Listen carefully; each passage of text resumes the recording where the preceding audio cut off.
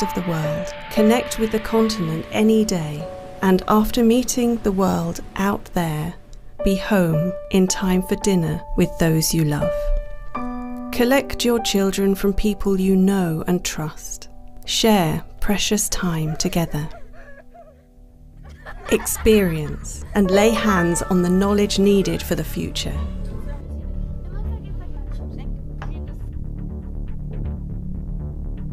Make magic, make new well-being, make experiences, make heart room, make people. Happy people. Make them so that they have faith in the future and the present. The small steps and the big steps. For technology, for livelihoods, for the environment, and for those who live here. Yes, our livelihoods. Throughout the ages, the sea has given us food for our tables. It still does, and will continue to do so in the future. Art and culture have also given us food, for the heart and mind. And the sea, the arts and culture will nourish our hearts in the future.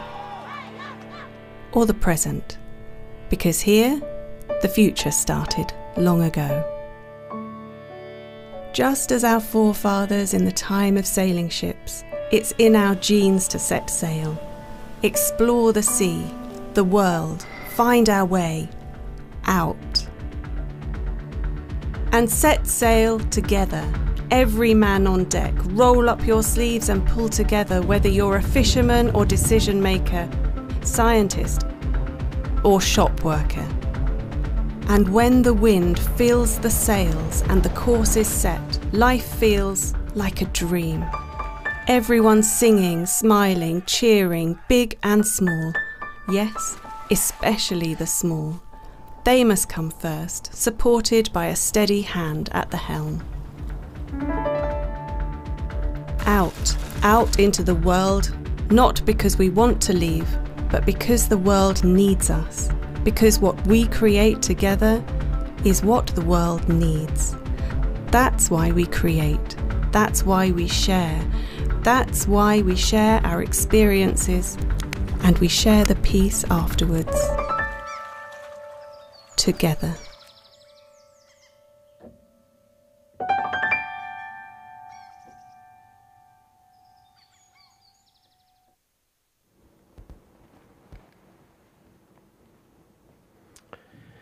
On behalf of Kristiansand Municipality, it gives me great pleasure in welcoming you all to this webinar co-hosted by the city. Special welcome to our distinguished guests, speakers and participants in South Africa. Kristiansand is Norway's fifth largest city, with a university of 13,000 students, whereof 59% are women, and citizens from more than 160 countries. We are truly an international-oriented city. We have long traditions in international trade since the city was established in 1641 by the King of Denmark. We like to call ourselves a creative city with ambitions. We have strong and international competent oil and gas clusters. We have leading technology companies, and we are one of Norway's largest export regions. We are a vital city of culture and a destination for recreation and nature experience. I would really love to invite you all to visit and experience this for yourselves as soon as the pandemic passes. The topic of this webinar is of great importance to the world today. Kristiansand every year have an event called City for All. During a whole week, we focus on the diversity of people in our city.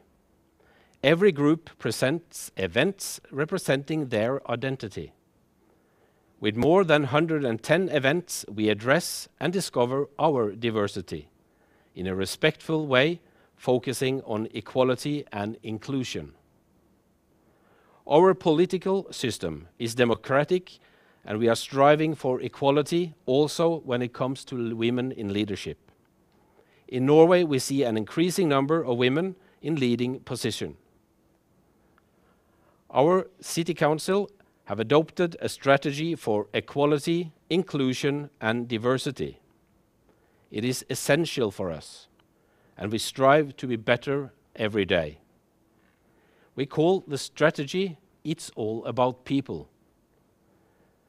The plan points out common directions for how the municipality can work to increase equality in the exercise of its tasks and roles, so that the city can become a good place to live for everyone. All citizens, regardless of gender, ethnic or religious background, functional ability or sexual orientation, gender expression or gender identity, should have the same opportunities to participate in our society. They should also have the same access to the quality of service of a municipality. The respect for democracy, human rights and fundamental values has come under pressure in many countries. The corona crisis added to this situation. The European Convention on Human Rights and the European Court of Human Rights are cornerstones of trust and confidence for our citizens in uncertain times. The Council of Europe is committed to defending and upholding the Convention and the Court. In this connection, the Council of Europe has stressed the importance also of local initiatives to support and respect human rights. The city of Kristiansand decided to take on this responsibility. On the occasion of the 17th anniversary of European Convention of Human Rights, City of Kristiansand organized an international conference to celebrate and draw attention to the importance of the Convention and the Court.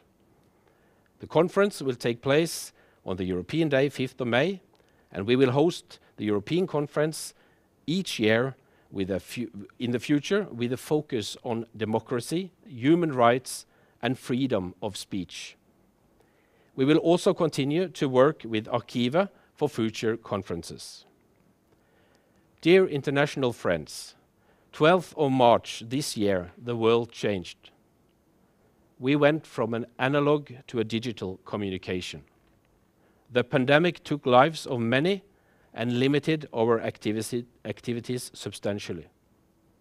During these difficult months, we also see more gender-based violence and worldwide unrest. I trust you will gather more knowledge on these topics during this webinar. I wish you again welcome and trust that you will visit Kristiansand in person one day. We will certainly welcome you with open arms. Until then, I urge you to stay safe wherever you are. Thank you for the attention.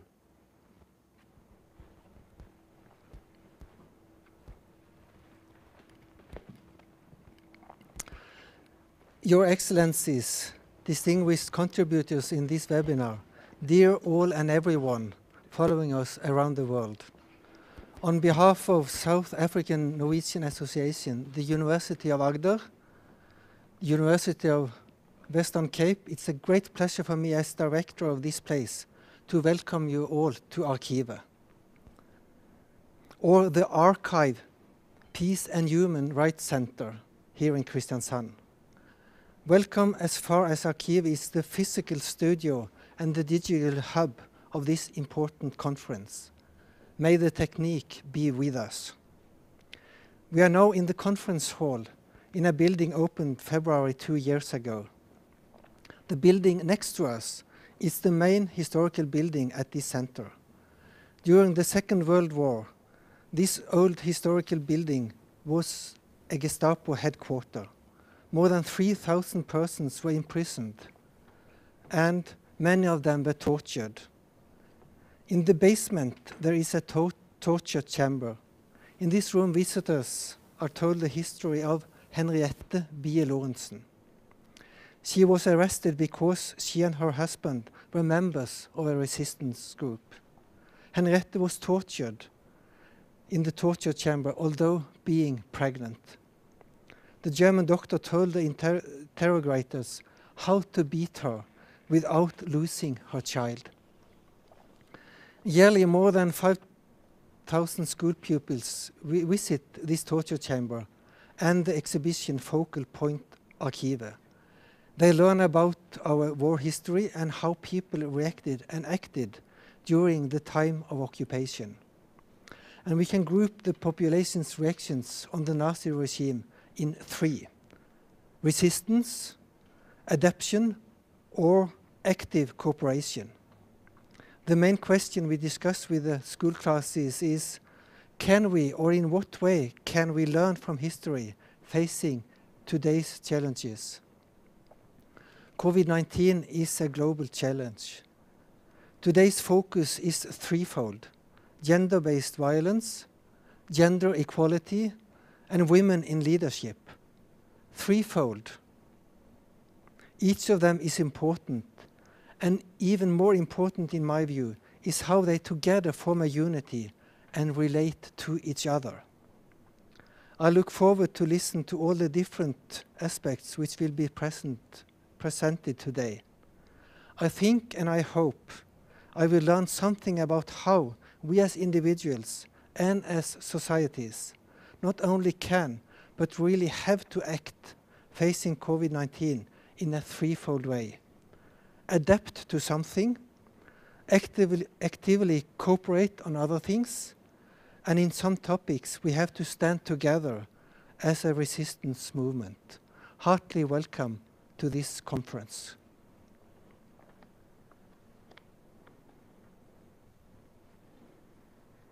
A very good morning to Your Excellencies, distinguished speakers and participants.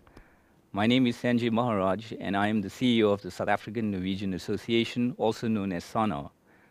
On behalf of our team at SANA and our chairman, Professor Mdwabe, it is my pleasure to welcome you to this webinar, co-hosted by SANA, Arkivet, and the Kristiansand Municipality. Today's partnered webinar falls under SANA's education program, where we seek to increase and promote academic and research cooperation in addition to student exchange programs between universities in Norway and universities in South Africa. In this regard, I am pleased that amongst our excellencies and distinguished speakers today, we have the Vice Chancellor of the University of the Western Cape, Professor Vivian Lewok, Rector from the University of Agder, Professor Suniva Whittaker, Professor Anna Rien from the Sociology Department at the University of Agder, and Ms. Lerato Mbele, who is a member of the Council of the Board of Directors at the University of Cape Town. I'm certain that universities will be an important role player in leading the change when it comes to tackling the scourge of gender-based violence, gender equality, and women in leadership in the context of COVID-19. Gender inequality has become the obstruction that confronts women globally in regard to income, employment, education, violence, and positions of leadership. COVID-19 is a pandemic that magnified already pre-existing inequalities and challenges faced by women and girls, and it is up to good leadership to ensure that the years of progress made for women do not perish. Just as we all want to reset the button when it comes to climate change during a post-COVID-19 recovery, let us all make a generational undertaking to girls and women, and let's reset the button by saying no to gender-based violence and no to gender inequalities. To quote Melinda Gates, we need economic systems that work for girls and women, not against them. We need more women in decision-making roles on education and policies. To quote the Deputy Secretary General of the United Nations, we need to start work now, so women's rights are at the forefront of recovery. Thank you.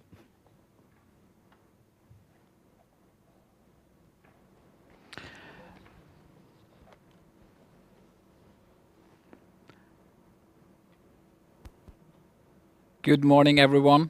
I think now that we all understand that we are very welcome here to this webinar, hosted in Kristiansand by SANA and Arkivet, together with the Municipality of Kristiansand, that they all welcome us, and cooperating with the University of Agder and the Western Cape University of Western Cape. My name is Torbjørn Urfjell, and I am one of those that have been dealing with gender equality in different roles throughout 25 years. And now my role is to be the Director of Culture and Citizen Dialogue in the Municipality of Kristiansand. And I am going to be the moderator of this webinar. And I'm really looking forward to this, where we're going to talk about tackling gender-based violence, gender equality, and women in leadership. They are three very important and difficult tasks to deal with. And when you add COVID-19 to this, we will see and learn from people what is happening and what is the most difficult things to tackle when it comes to that. I expect to be an older and absolutely wiser person after these 2 hours of the webinar here today. We are going to be here in Kristiansand. We are going to go to Oslo. We are moving on to Pretoria, to Johannesburg, to London and Copenhagen. And we will all meet here at this webinar. And I'm looking forward to the following 2 hours. And after these welcoming addresses, I'm really happy that we are able to listen to our first speaker that is actually responsible for lots of these issues in the government of Norway. And I think that we have all technique with us and that it's now possible for us to hear our Minister of Culture and Equality in Norway. Mr. Abid Raja, are you with us?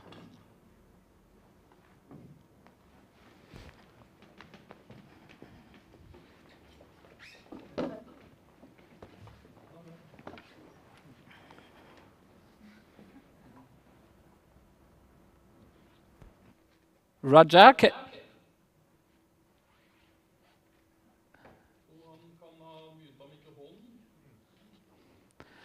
I think we have this classical question, have you muted?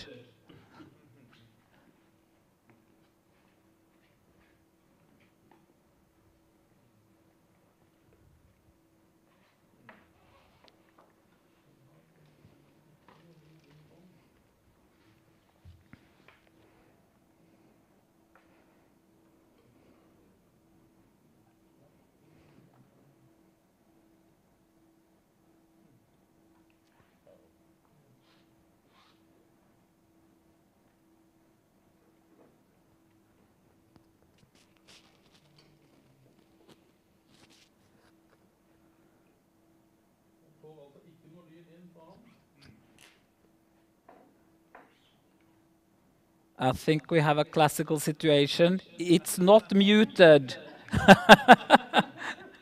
Mr. Abid Raja, this is slightly embarrassing for us because we cannot hear you. And I know that you are a very good communicator. So maybe you could write your message on notes to the world today. I'm not sure.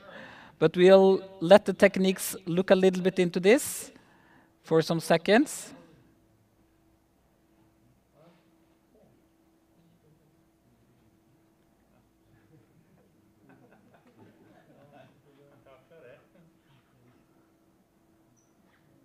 One minute. We'll wait for that, Minister Raja.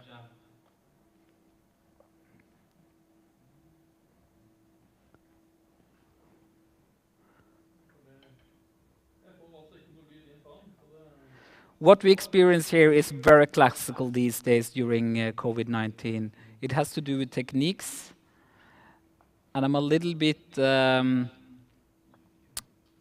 I wonder if we should move on to Pretoria. Mr. Raja said that we should wait for 1 minute. I cannot tap dance or anything. But while we're sitting here waiting for the techniques to be where it should be, you know that you're here at this Sana and Arkive webinar concerning how to tackle gender-based violence, gender equality, and women in leadership in the context of COVID-19.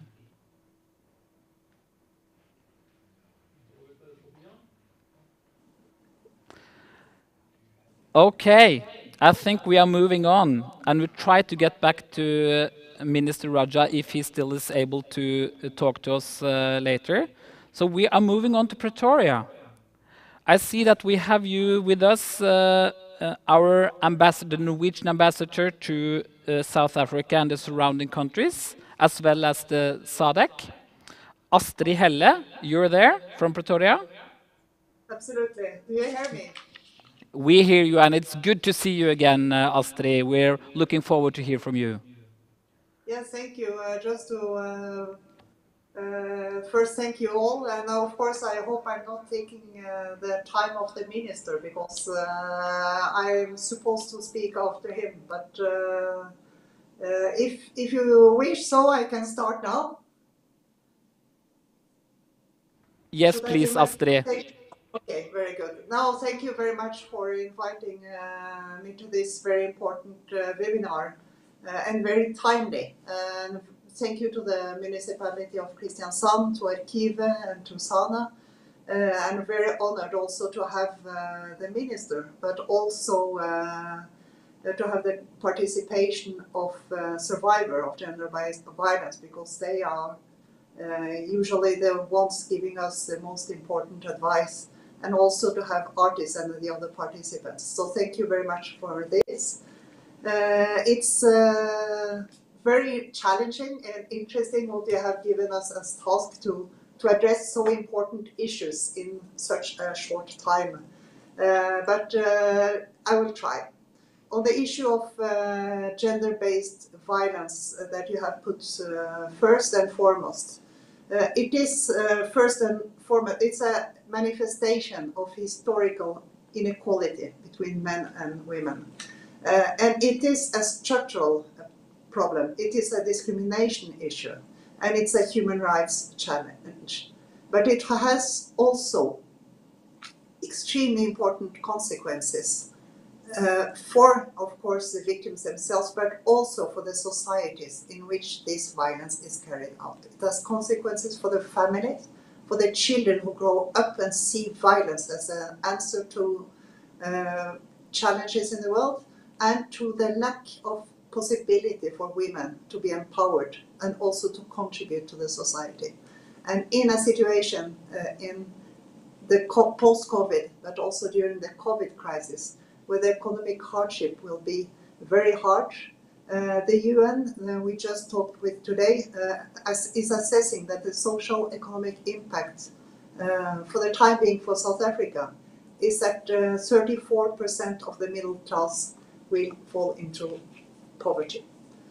On gender-based violence, I would like to thank the Mayor for underlining the importance of the European Convention on Human Rights. And that goes also for the UN conventions, of course. We need, first and foremost, we need a legal basis for our work. I would like to also underline the political will. And that I'm very glad to note, but both in Norway and in South Africa, the political will to address gender inequality and violence against women is highlighted frequently and very, very importantly in all occasions. Thirdly, the importance of what Sana has said about working between university and research institutions. If we do not have knowledge, if we do not know how many women are victims of gender-based violence and femicide, and if we do not know who are the perpetrators, then we will not be sensitized to take action, and we will not know how to take action when we are sensitized. So the 3 Ps that are commonly highlighted for addressing the surge of gender-based violence is, first and foremost, is prevention. Second is the protection of women. Third, is the prosecution of perpetrator.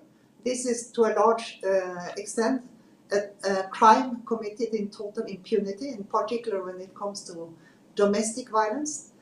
And then the 4th P is a necessity for integrated policies, because it's a hugely complex problem that can only be addressed at national and international level when we look at it in an integrated way. And of course, to have action, we also need funding. And I'm glad to note that we have just signed today also an additional agreement with the UN and the UN Women in South Africa in order to address the specific impact for women and the specific consequences of COVID-19 for the surge in violence against women and femicide as a result of the current pandemic. And one of these manifestations was highlighted also by the UN, which is a phenomenon that is usually not frequent in South Africa, but has now increased, unfortunately, is the issue of forced marriage and the selling of young girls by the families to human trafficking because of the hardship felt by all. On the issue of gender inequality, I would like to allow myself to highlight the fact that Norway has an action plan for, of course we have a national one, but we also have one when it comes to addressing gender equality and empowerment of women in Norway's foreign policy and in Norway's development cooperation. In that action plan, we have the main issues that are five issues that we try to address in our cooperation, and in the case of South Africa, of course, together with the South African authorities and civil society organization. The first is to have an inclusive education for women and girls, for all girls and boys. The second, and that's an issue also when we look at economic hardship after a pandemic like the one that we have. If we send one of our children to school, should that be the girl or the boy? So very often the choice of families will be that the girls have to stay at home and work, and then we will invest in the education in the young boy. Second is the women's participation and equal participation in political life. There I'm very glad to know that both South Africa and Norway are very advanced countries. South Africa has a very important representation of women in government. I think it's almost 50%. South Africa has also a very important participation of women in parliament. I think it's one of the highest averages also internationally.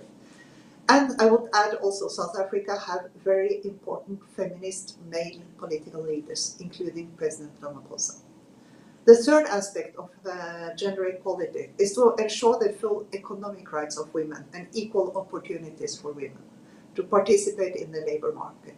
And as a consequence of the COVID-19 crisis and the pandemic and the economic hardship, we see that women are impacted much harder than men because they are much more represented in informal sectors that are now also the first victims of this pandemic. And they are very often not entitled to then also the unemployment benefits and to the benefits that are given to formal businesses in a society like South Africa. Then the fourth element that we have in our policy on gender equality and empowerment of women in Norwegian foreign policy and development cooperation is the issue of gender-based violence that we have now also addressed, but also including harmful practices against girls.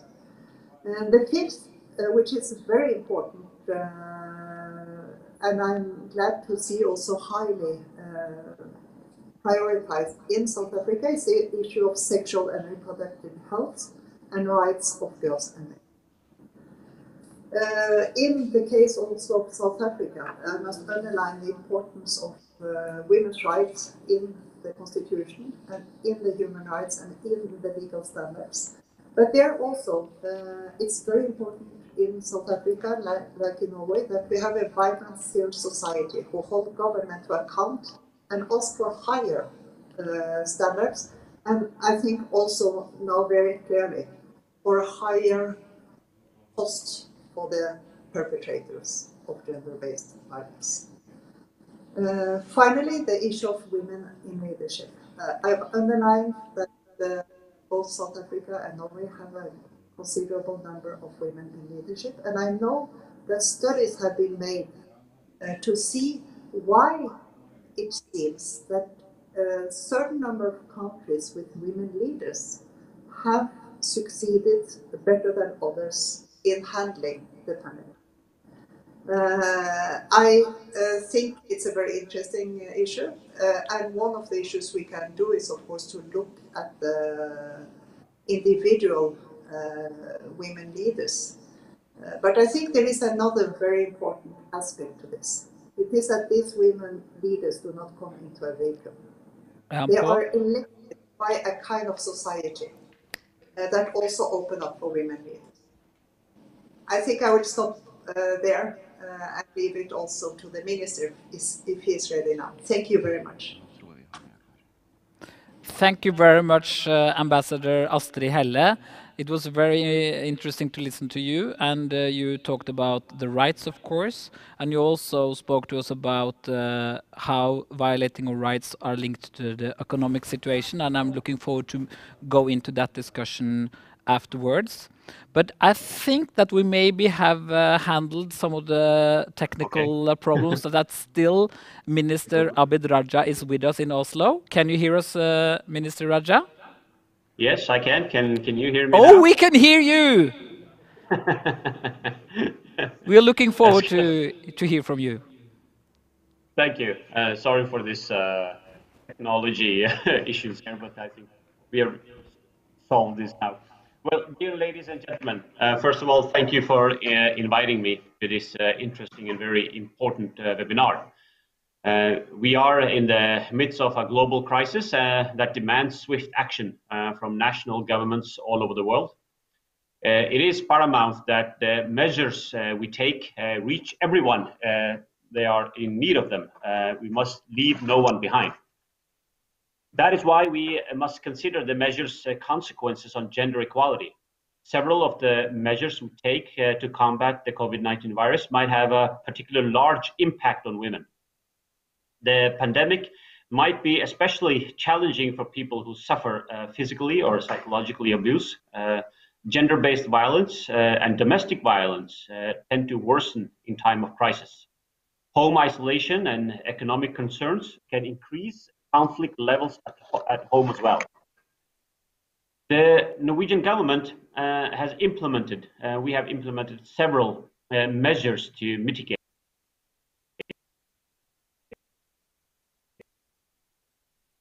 this. Weekly statistics on reported cases and provided the police with guidelines. We have also defined employees at crisis centers as essential services personnel, which means that they could send their children to school and kindergarten when they were closed for others. We know also that women and men work in different segments of labor market, and the measures to combat COVID-19 impact the segment differently. More women than men work in industries that have higher infection exposure. For instance, 8 out of 10 working in the healthcare in Norway are women. But the absence due to illness increased more among men than women during the first months after the shutdown in March. We know that crises, they tend to reinforce traditional gender roles. A survey in Norway showed that when schools and kindergartens were closed, the increased the care burden fell actually disproportionately on women. We also need to pay attention to discrimination based on people's age, ethnicity, or disabilities during the pandemic. These are also the concerns of the Norwegian government. We have conducted information campaigns in several languages also to reach to the immigration population that does not speak Norwegian, either not at all or they don't have the good enough skills in Norwegian. And we know also that the pandemic, as I said, hit people with disabilities hard and different. Some of them are at risk of severe illness, and access to health services have been when access to the health services have been restricted. So the Norwegian government is closely monitoring how gender equality is affected by the pandemic and the measures against it.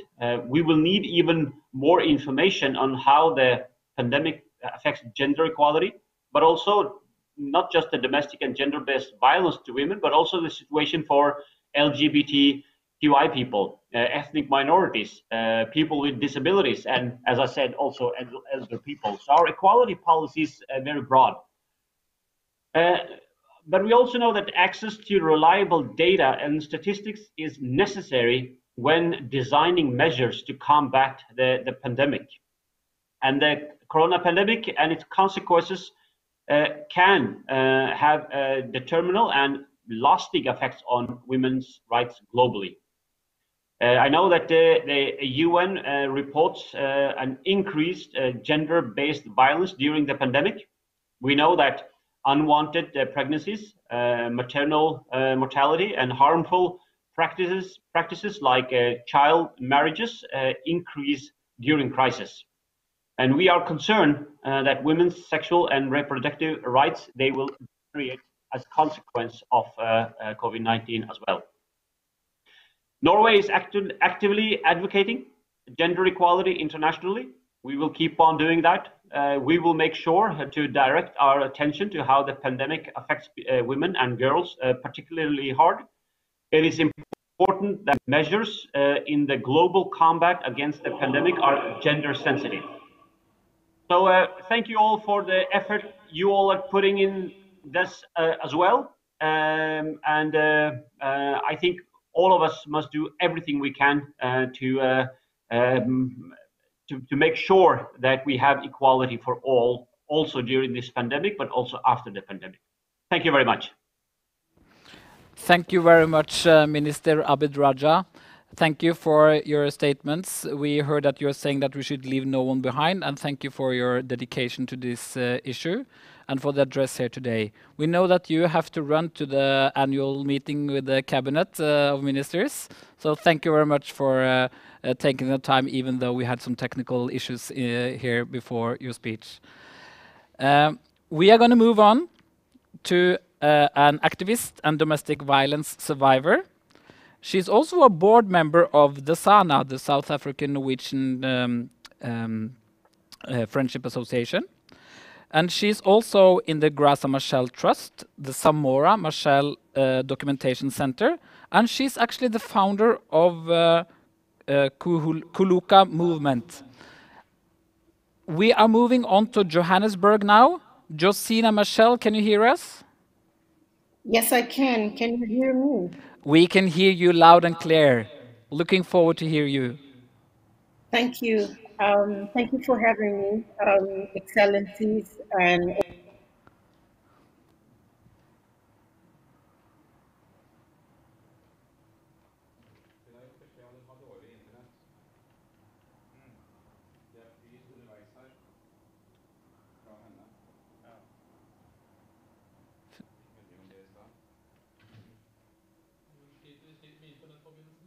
It sounds like we have a freeze here.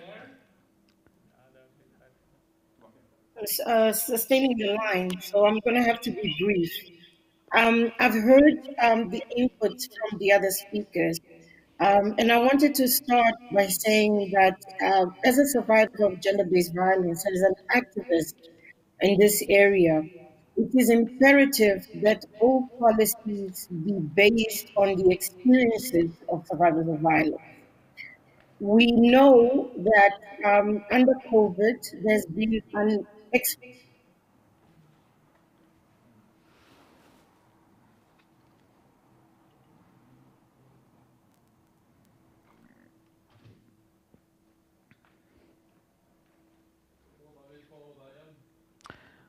We are only getting parts of your message, Josina Machel, and we would be so happy to hear all of your message.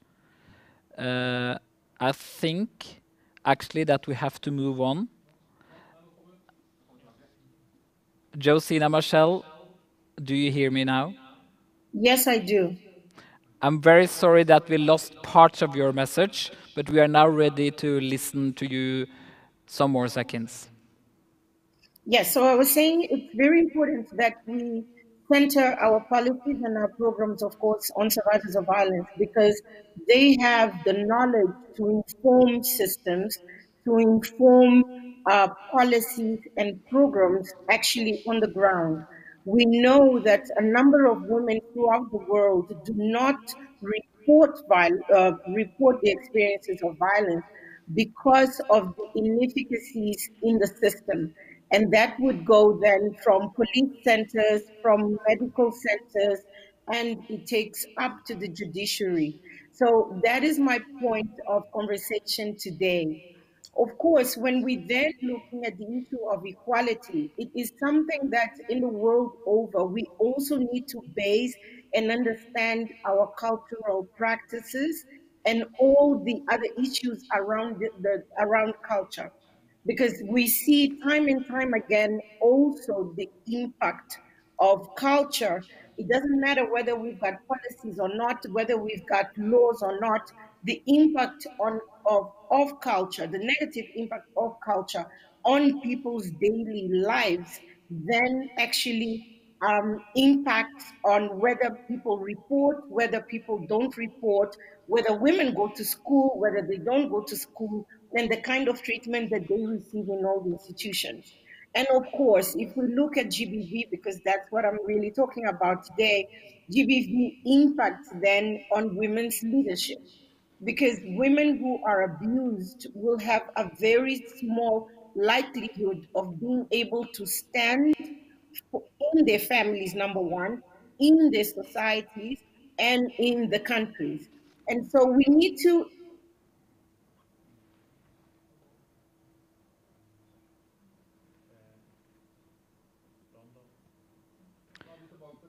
Josina Michelle, we heard your message loud and clear now for some time, and also bringing up the question on cultural practices that we're going to have to discuss later, together with the legal rights and, of course, economic situations. I think that we are moving on to our next speaker. We're going to go to the business presenter for the BBC World Television. Ms. Lerato Mbele, are you with us?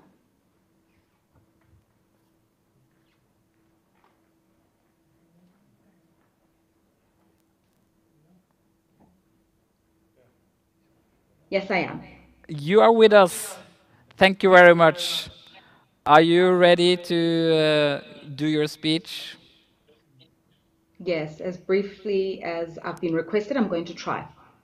Thank you very much. All right, so first and foremost, Your Excellencies, distinguished guests, ladies and gentlemen, thank you very much for the invitation for me to participate in a really important and timely conversation around gender-based violence and gender equality in the world. Because of the things that have been said previously, we have seen an increase and an escalation of gender-based violence in South Africa, for one, and more certainly across regions of the African continent in this time of COVID-19 and its ensuing lockdowns. Let me start off by saying and trying to reiterate the point that Josina Michelle was making, that we can speak about statistics, policy, programs, but we haven't really got to the nub of the issue until we've spoken about the embedded and entrenched patriarchy in African societies. So I'm born and bred in South Africa. I'm born of the Zulu people. I'm very proud of it. But I come from a culture that really romanticizes and celebrates and honors male prowess, male authority. I come from a culture of Shaka Zulu, Senza Ngakona, Dingaan, and these are strong men in history. And they imbue a sense of a man having to be strong. And those become the values we normalize in the culture, in the community, in the household. And I dare say something that is not just normalized culturally in parlance and folklore, but something that becomes so embedded that women internalize it as well. And we find many African women, myself included, my mother, started to rationalize the infractions and the bad behavior of men. So a simple thing, for instance, is we've got a huge alcoholism problem in South Africa. And I would say anecdotally, almost every South African family has an uncle or so who has an alcohol problem. But it's been so normalized in the family that you just kind of cook Christmas lunch and make sure that he's got a bottle. When he's drunk, we just go, oh, we know, you know what he's like. He's just, he's just a little bit happy. So we've reached a point where we don't call a spade a spade. We mollycoddle problems, and now we're faced with a social explosion of gender-based violence, and we're not sure how to handle it. But more significantly, the normalization and the rationalization of male violence, toxic masculinity, it leads to victim blaming, where women are the ones who have to contain themselves. Make sure that you don't provoke a man. Make sure that you don't wear clothes that would entice a man. Just driving in this morning, the radio, Power FM, was looking at a news report today in South Africa about the increased prevalence of teacher-student rape. And somebody actually called in and said, but the parents are blamed because look at how these young girls dress to go to school. It's bizarre. So the young girl must be mature enough to know that she needs to curb her behavior so as not to entice the behavior of a grown man, a man in authority, and a man who should be protecting her, the teacher. So until we talk about entrenched and embedded values of patriarchy, the normalization of toxic masculinity in our societies, I don't think any policy or program is going to help us. That's just from my perspective. The experts can tell us more. May I paint a picture for you as to the extent of the problem in South Africa? Gender-based violence in South Africa in the form of domestic abuse has been something we've lived with perennially. I myself am a daughter of a father who used to beat up a mother until my mother left that marriage. It is so normal that when we talk about it in common parlance, everybody's got a story to tell. If it's not themselves, it is their mother, it is their aunt, it is their sister. It's very normal, it's very general. The problem, however, is that it's become so normal that experts can't quite quantify the problem. I cannot give you a statistic on how bad the issue of domestic violence is in South Africa, but the phenomenon is so serious that it's actually being compared to war-torn countries and the kind of escalated violence you see in war-torn countries against women. That's how bad domestic violence is in South Africa. Rape. Anecdotally, people say every 40 seconds a woman is raped in South Africa. But EWN, Eyewitness News, looking at police reports, have come up with a number that every day in South Africa, 110 rapes are reported in South Africa. 110. Those are the reported rapes. We do not even know what the number would be when everybody comes forward. During the COVID crisis and lockdown, in the first 3 weeks of the lockdown, 120,000 distress calls were made to the police or various agencies of women who were either being physically or sexually abused in their homes, stuck with the perpetrator at home because of COVID-related lockdowns. And I could go on. If I paint the picture in the rest of the African continent, where I work extensively for the BBC, Human Rights Watch says in Kenya, at least 45%, so nearly half of the female population in Kenya will have experienced some form of physical violence in their lifetime between the ages of 15 and 49. Almost half of the women in Kenya will have experienced some kind of violence. That's Human Rights Watch. The Social Science Research Council, called Kujenja Amani, also comes up with some figures. In Rwanda, we're told that during the lockdown period, the police tasked with enforcing the lockdown also then extended their authority to rape women. And so they're sitting with those issues now of police in custody for rape when they were supposed to be enforcing a COVID-related lockdown. In Uganda, the police were told to clear the streets. They went in there with batons. They were on a rampage.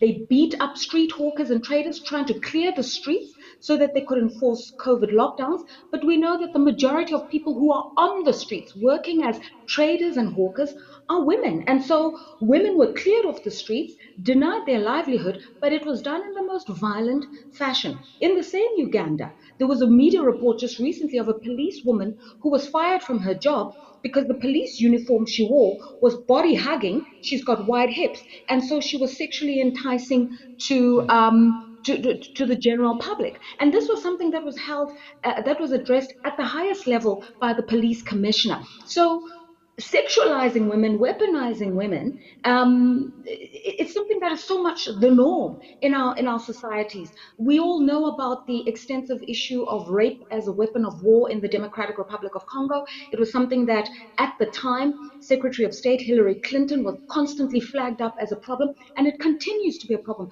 But because the DRC is no longer foremost of mind in terms of news coverage, that story falls by the wayside. But those women in the Congo are still living that reality. And as the ambassador eloquently put, we're still dealing with issues that the United Nations has been trying to grapple with, of child marriage, child enforced marriage, and female genital mutilation across regions of the African continent, issues that are prevalent in year 2020.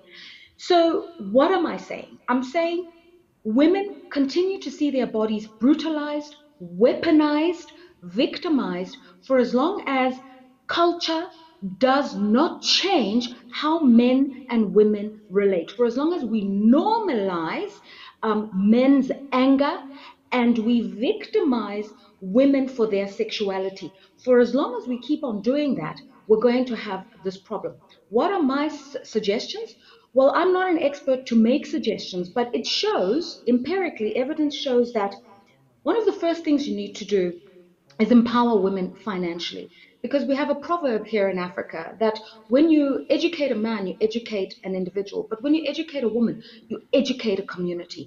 And the Women's World Banking Council in New York has evidence, together with the African Development Bank, that when financing is rolled out commercially, or even through microloans, or even through development financing, and you start to fund small businesses that are run by women, especially women who are in the informal sector, that money goes a long way to educating the next generation of the girl child and for giving a woman some kind of financial impetus so that she can stand up and say, I don't want to be in an abusive relationship, I'm going to leave. So unless a woman has some kind of financial security, she's always going to be on the back foot. And in Africa, that's a very important thing. In the corporate world, it's also quite important because we've already seen, even in my own organization, the BBC, gender pay parity is a real issue. When women come into the workplace at entry level, statistics show and prove that they will earn 25% less than a man. So this patriarchy is entrenched in the corporate world, in the informal sector, in the economy, and it's something that needs to be addressed if women are to come into their own. The second thing I think we need to do is also focus very much on the re-education of the man, the African man. And it starts at home with how we raise the boy child, how we conscientize the boy child, how we sensitize the boy child, not just to the equality of his sister or girl cousins, but to the dignity and the decency of women. We have to do that whilst we are also introducing policies that hold men accountable. You know, in South Africa, we've got a huge issue of child maintenance support, where men just simply abscond from their responsibilities. And the case files in the justice system go back a decade, we are told, where men have just been absolved of their responsibilities to be fathers. So these are some of the issues we have to tackle. Social media is a tool of the 21st century. And for as long as politicians don't tackle the issue adequately, the media doesn't cover the issue properly, young men and women are going to talk about it and galvanize on social media. So in South Africa, we've seen, since the very brutal rape and murder of a young UCT student, we've seen the hashtag not in my name, hashtag am I next campaign, even hashtag men are trash.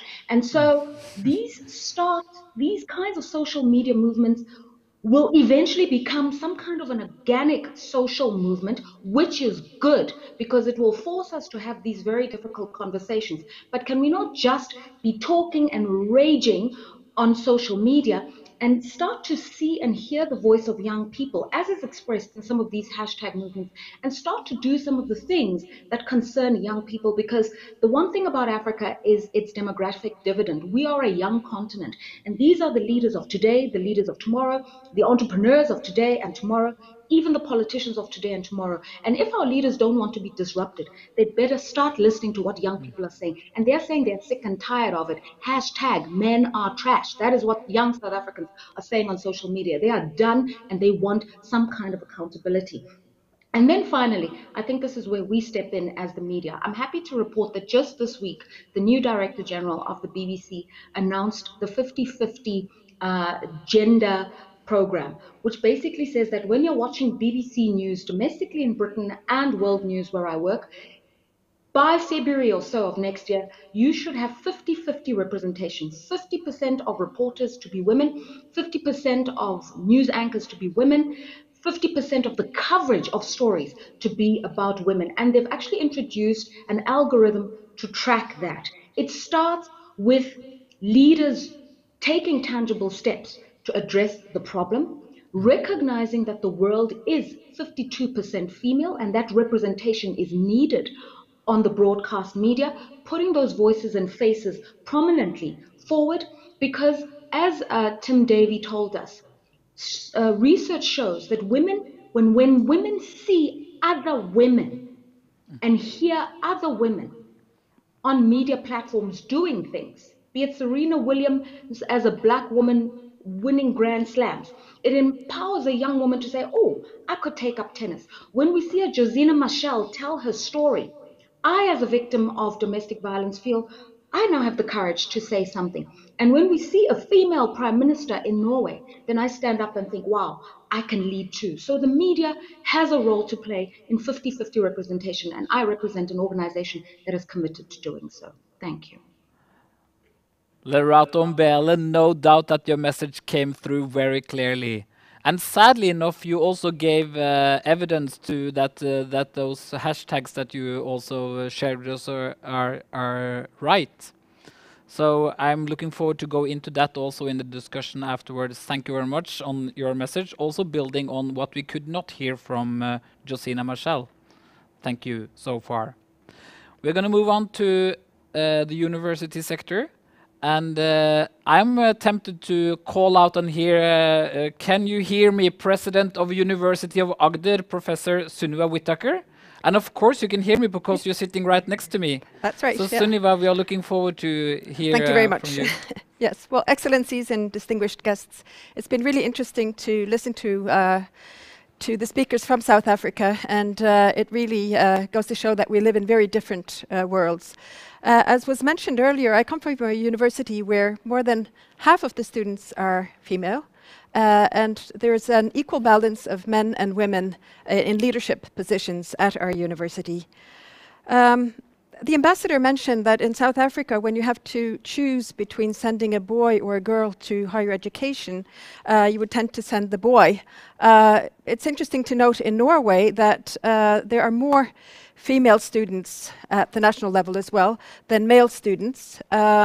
The previous speaker mentioned that when you educate a woman, you educate a whole community. But what we see in Norway is quite a paradox, is that the boys tend to stay behind in rural areas, whereas the girls move out and move into the cities, leaving the boys behind. So these are very different realities. I would also like to say that the University of Agder has diversity as a very important part of its academic culture. We have a Center for Equality, which is tasked with disseminating knowledge about all types of equality issues, not only between genders. And we also have an international study program on global development, which I would like to mention because this is tuition-free also for international students. So if there are any, you know about any South African students who would be interested in coming to Norway, just spread the word. The deputy mayor mentioned that there are very many female leaders in Norway, but we do see that there is a difference between the public sector and the private sector, with much more female leaders in the public sector than in the private sector. Yeah, it was very disturbing to hear about gender-based violence, and although these things do exist in Norway, it's at a much smaller scale, and I'm not in a position to talk about this. My distinguished colleague, Anne Rien, will probably say a bit more about that. Just to mention the social media, we have had our Me Too wave here in Norway as well, and it did uncover that there were quite a few sexist attitudes that we probably weren't so much aware of earlier. So I've been asked to talk about leadership, women in leadership in the COVID times. I would like to say that in Norway there are different ways of becoming a female leader. Personally, I have been elected by my peers. I've been an academic leader for 17 years, and for 15 of those, I have acted on behalf of my peers and been elected by them. And a lot has been said here and other places about the need for female leaders, and it goes without saying that I definitely believe that people who exhibit leadership talent should be encouraged regardless of their gender. But I do not think that women are inherently better suited for leadership positions than men. Recently, there have been a lot of articles about the way countries have coped with the COVID situation, and attention has been brought to the fact that countries where the heads of states are female have fared better than countries where men have been in leadership positions. But I think we should be very careful when it comes to claiming any causal relationship between best practice and gender. A case in point is the difference between Sweden and Norway, similar countries, but their response to the COVID-19 outbreaks were very different. We know that the mortality rates in Sweden are considerably higher than in Norway. And although Sweden does have a male prime minister and Norway a female prime minister, I think this has very little bearing on the mortality rates. And the difference lies, in fact, in the fact that the decision to lock down the country in Norway was a political decision, whereas in Sweden, these decisions are made by domain experts, in this case, immunologists. And what the long-term health and economic effects of these decisions will be remain to be seen. It might actually turn out that the Swedish response was more beneficial than the Norwegian one in the long run. So my point is just that it's easy to jump to conclusions that gender explains it all. And we are, in fact, talking about a fairly limited number of countries. But I do believe that a country that makes use of its entire human resource pool stands a better chance of succeeding than countries where half the population is excluded from important decision-making bodies. In my view, equal opportunities when it comes to education for boys and girls, for rich and poor, and equal access to the labor market are the key success factors when it comes to developing good leaders. In other words, countries where women stand an equal chance of becoming leaders will fare better than countries where women are not given access to power. And I would also like to add that, in my view, men and women do not necessarily have different leadership styles. Leadership styles tend to be culturally congruent. What is considered good leadership in one country may not work in another. Leaders who have worked in different countries have often experienced this the hard way. A research colleague of mine from the Norwegian School of Economics wrote her thesis on Norwegian leadership and found that it does not travel well. Her study demonstrates that Norwegian leadership is characterized by close relationships based on equality between leaders and employees, respecting employees' competencies and abilities, and having expectations when it comes to employees' ability to develop their competencies through trial and error. In countries where employees are used to a more autocratic leadership style, a typically Norwegian leader, male or female, would probably be considered weak and incompetent.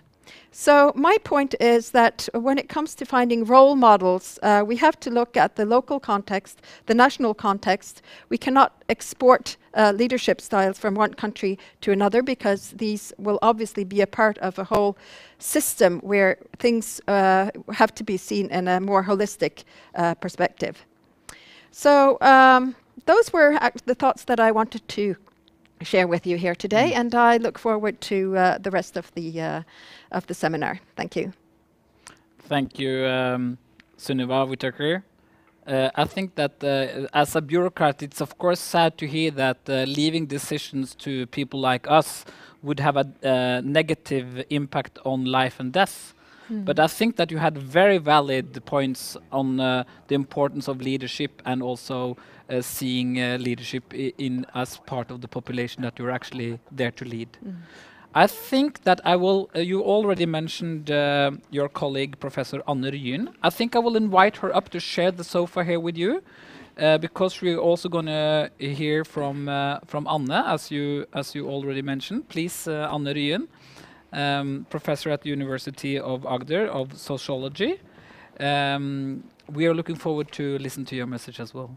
Thank you very much. Dear all, first of all, congratulations to Mr. Sanjay for organizing this, and thank you for the invitation.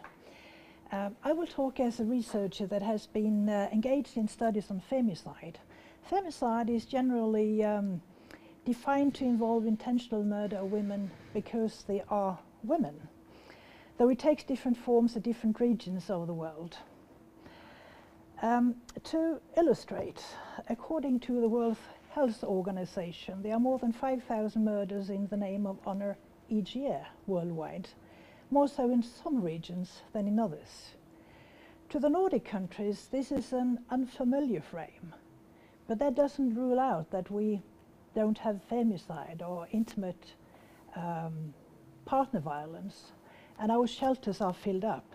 It's just that we talk about things in different ways, and it works in different ways.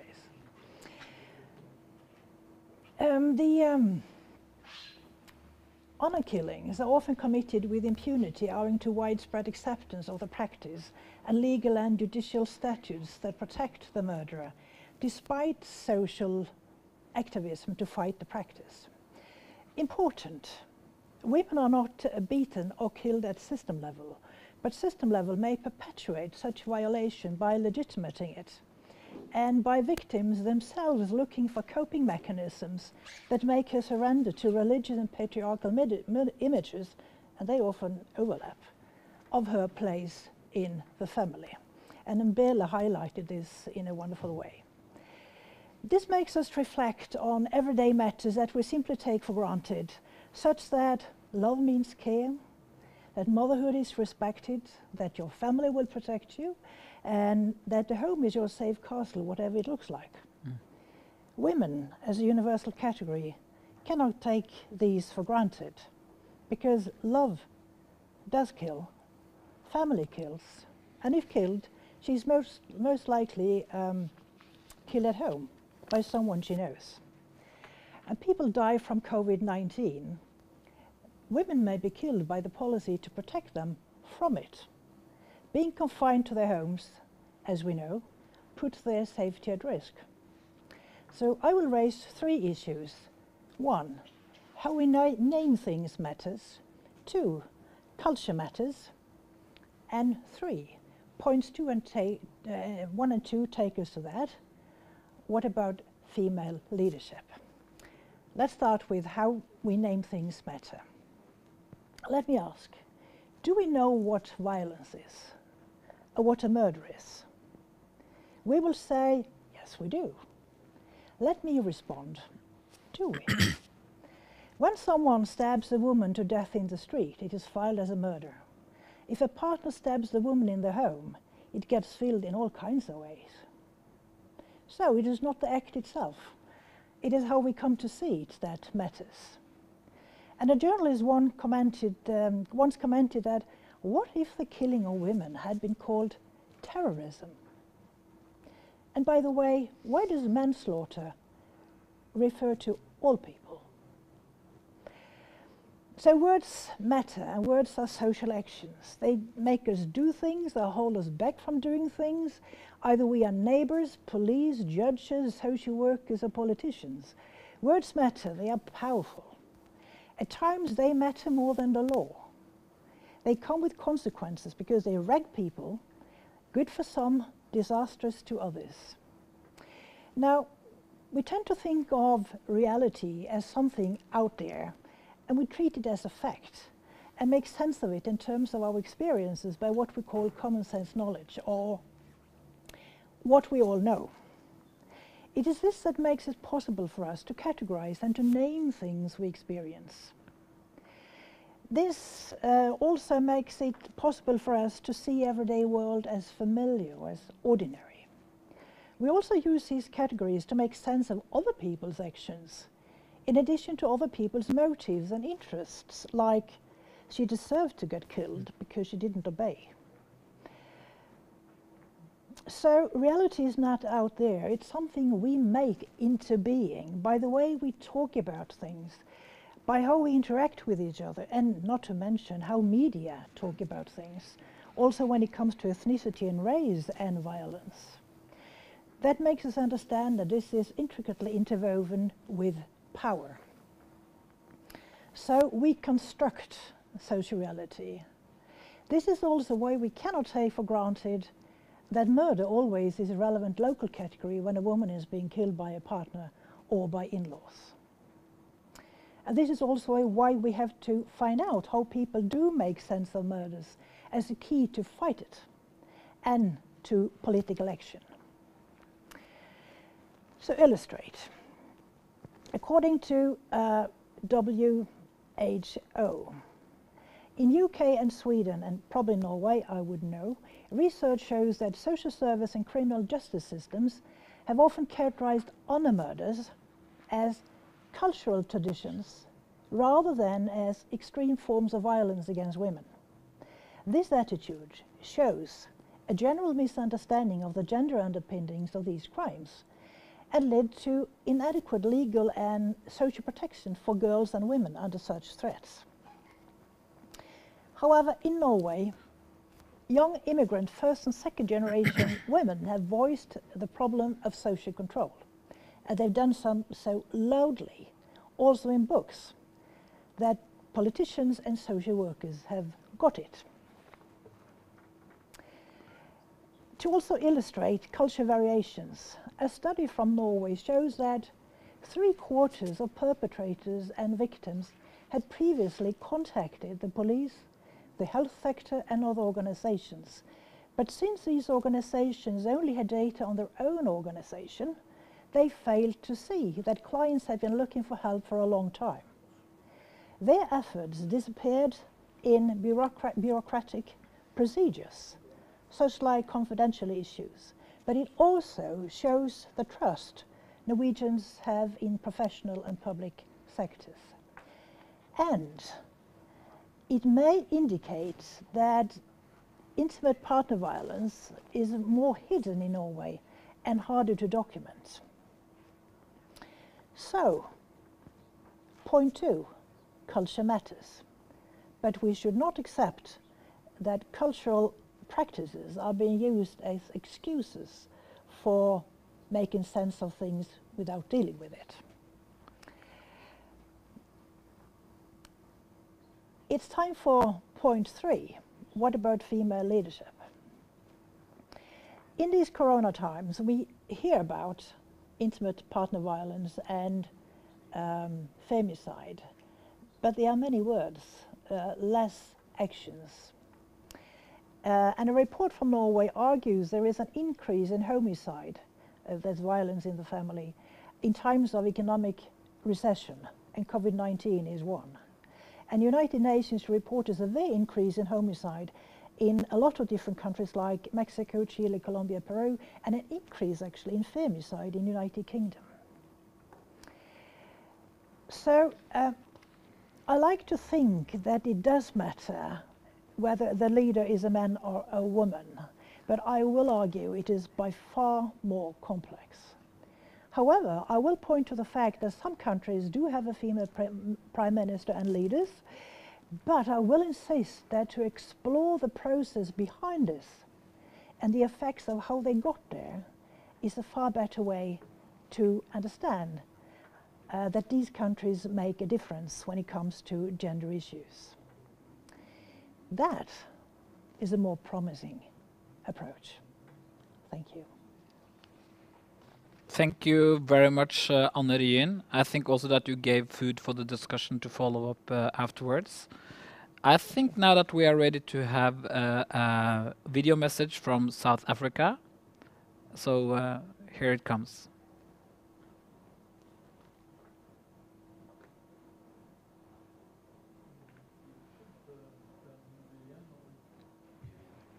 Video.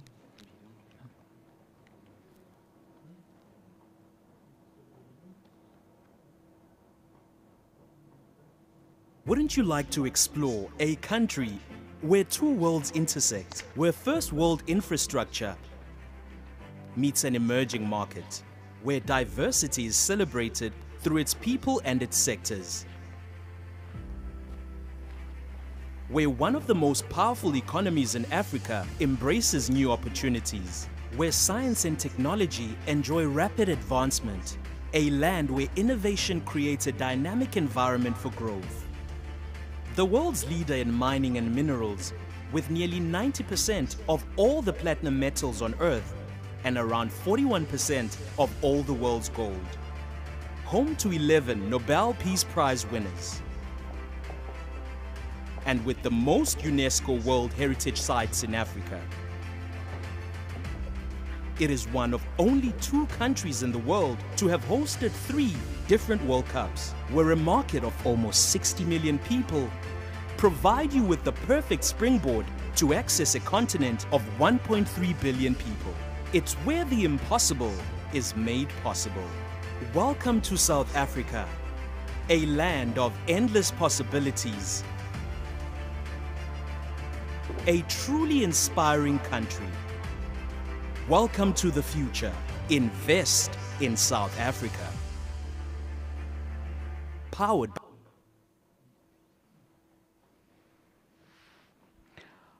I think that video was abrupted very quick there, but I think we got the message from South Africa, so thank you for that. We are moving on, and we have, are now going to a woman that has had several positions in Norwegian governments throughout the years. She is now the UN Under Secretary, and she's also the Executive Director of the UN Ops. And we are going to Copenhagen. Can you hear us, Grete Faremo? Absolutely. Amazing.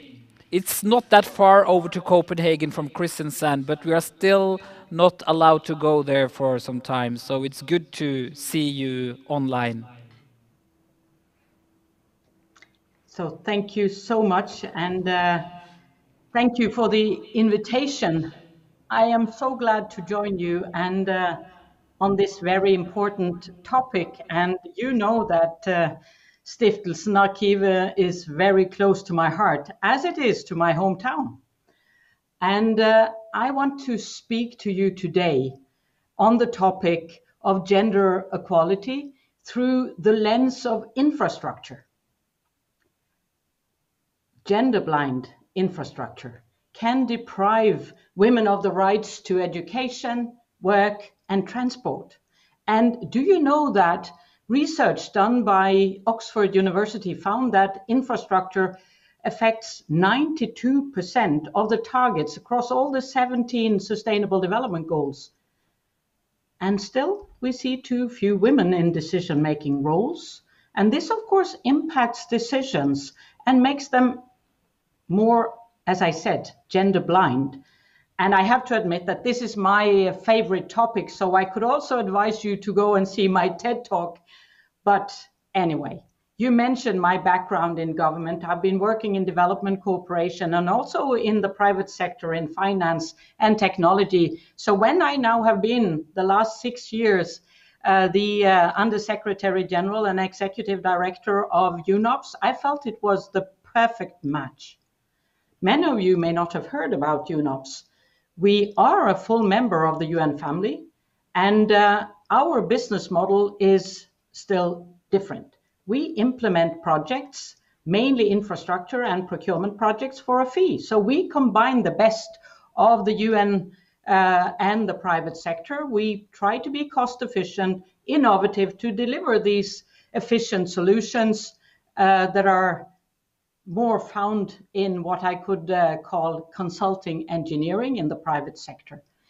But when you hear where we have our markets, you probably understand why we have this role in the UN. We have projects in Afghanistan, in Iraq, in Yemen, in South Sudan, Myanmar. You find us in many of the conflict-ridden, fragile and vulnerable areas across the world. And we know we impact decision makers through our cooperation, also in how they perceive quality infrastructure solutions. And therefore, we put gender-aware solutions in the core of how we work together with them and with the communities we work in. And just to give you an example, we build feeder roads in Gambia. And from the start, we planned for gender balancing the number of jobs in the projects, and also including, for example, single mothers to be inclusive. And of course, this challenged the social fabric of the community. And we had to work with local decision makers to mitigate the tensions, not only in the community, but also in the families. And now, lately, we hear that we are recognized by the government for what we do to provide stronger and more independent economic solutions also for female. And I could mention an example from Pakistan, where we have provided buses for women only. Because lack of safe and secure public transport infrastructure severely affects women's access to education and work. And if you look at the numbers, Pakistan has a very low female participation in the workforce. And we know that women feel safer in properly lit areas. So we have applied simple solutions. Installed solar panels in the bus stops to keep them well lit. And I could go on with these simple examples because we know they are important. And we know there are too few women in leadership roles and in these decision-making roles. So that's why I feel initiatives like today's conversation is so important. And coming back to poor infrastructure, we know that poor infrastructure also can worsen the impact of the COVID-19 pandemic. And why am I saying that? Because we know the informal economy employs many women. And that part of the economy is hit particularly hard. Many women have less job security and less access to social protection than men, and are hit more by COVID. So the infrastructure in case is my point here. Inadequate infrastructure hits women and girls particularly hard. It discriminates against women when it does not take their needs into consideration. I mentioned the dark, unlit roads. Why don't we build broader pavements? We know we have to push the prams. There may be family members in a wheelchair. Who does this design? Probably successful males driving cars. They didn't think about it. And I think also the time poverty. A lot of studies have been done about how much time women and girls use to fetch water.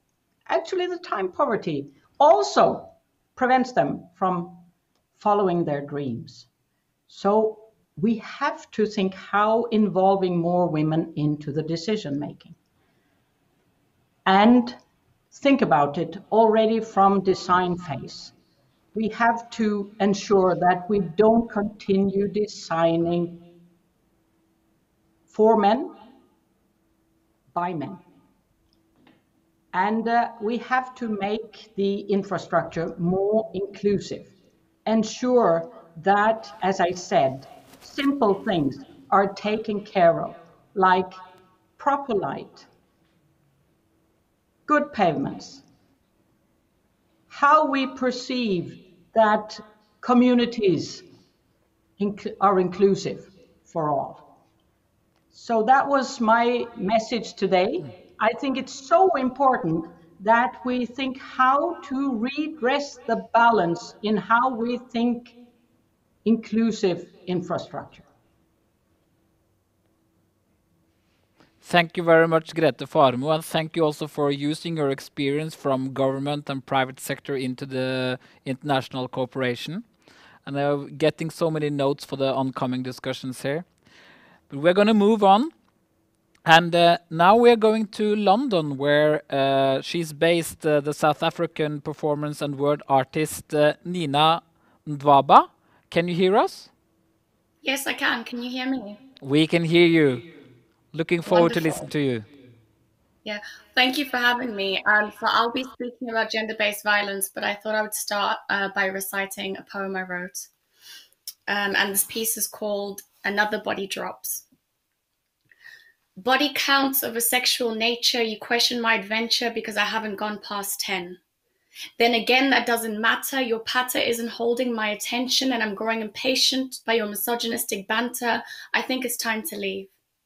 The clock strikes 3 and she can feel the cold resonate from his heartless corpse. She reaches for his arm, hoping to disarm, only to disarm him, to change the setting, to warm things up a little bit, nothing more. His mouth connects with hers, but with such aggression you could have sworn that he was starting a war. She's thinking, I don't want this, but 3 seconds more and then I will leave. You spit. Shit, this was not her wanting. She did not ask for this. Even if she was into it, things would be moving too quick. He then bites her lip. She begins to blame herself, thinking, this is it.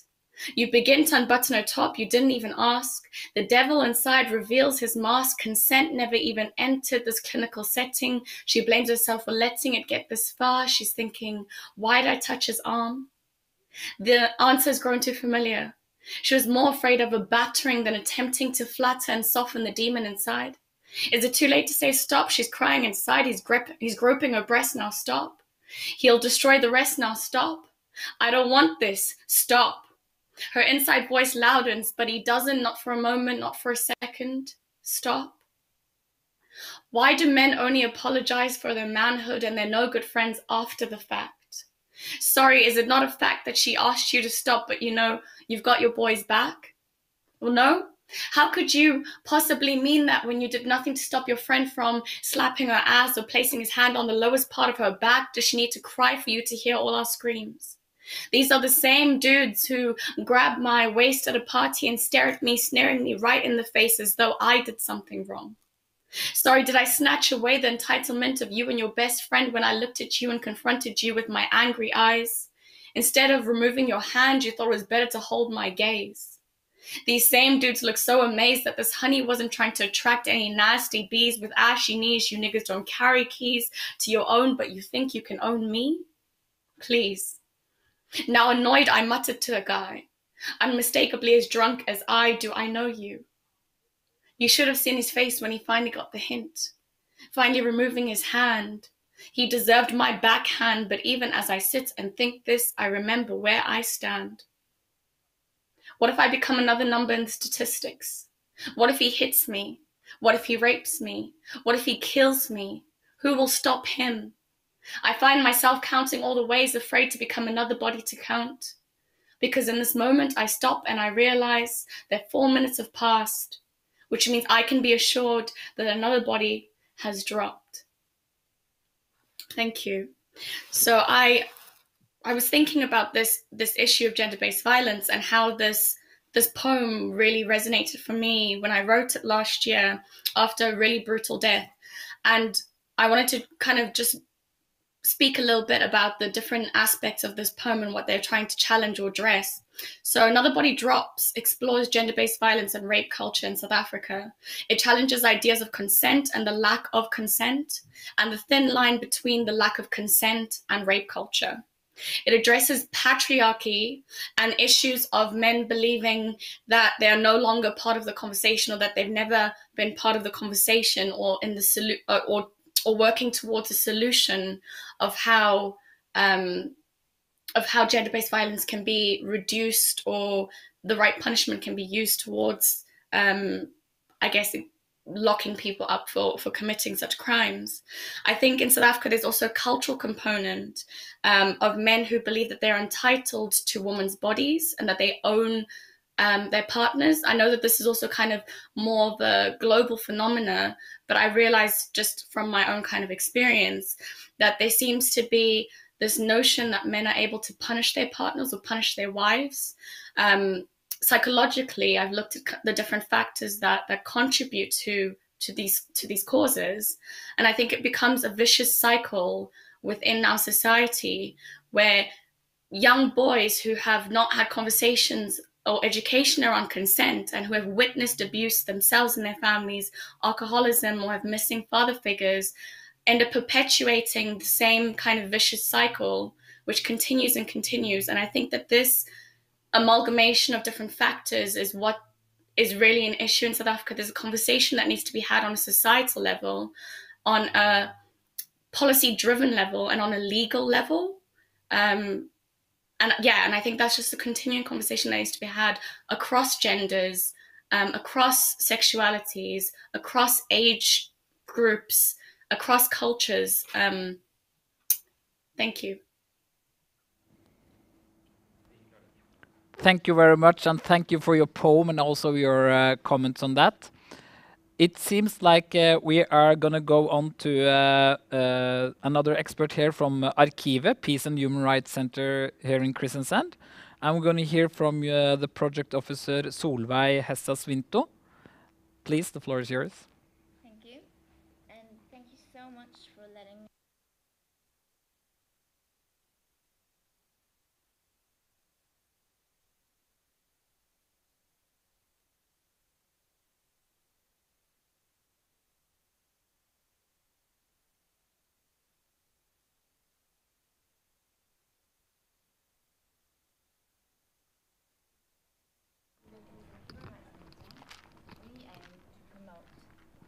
Seems like you need to have another microphone. Yeah. Should I just hold it like this? Yeah. Do you want me to start over Yeah, again? please start with your first points there to make everyone hear it. Yeah. Okay, again. Thank you so much for letting me take part in this important webinar among such outstanding speakers.